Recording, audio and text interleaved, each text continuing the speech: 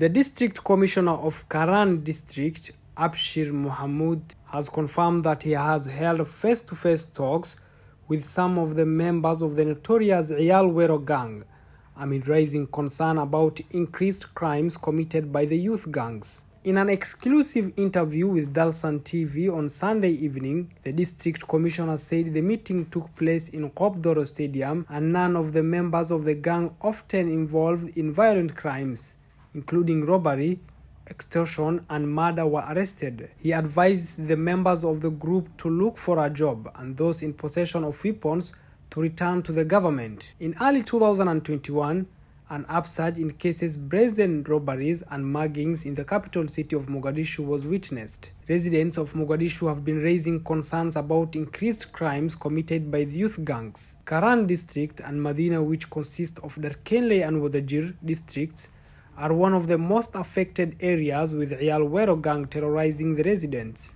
The move by the district commissioner comes just days after the head of the state, Hassan Sheikh Mohamud, unveiled a new paramilitary unit tasked with maintaining security in the capital Mogadishu. The president inspected the new unit in Hilwene camp located between Mogadishu and the Middle Shabelle town of Balad. According to a statement from Villa Somalia, the new military police unit will ensure the safety of Mogadishu and fight against incursions by the militant group Al-Shabaab. The president called on the new forces to conduct themselves professionally and ethnically and adhere to human rights principles. Mogadishu and the larger Banadir have been under the security of various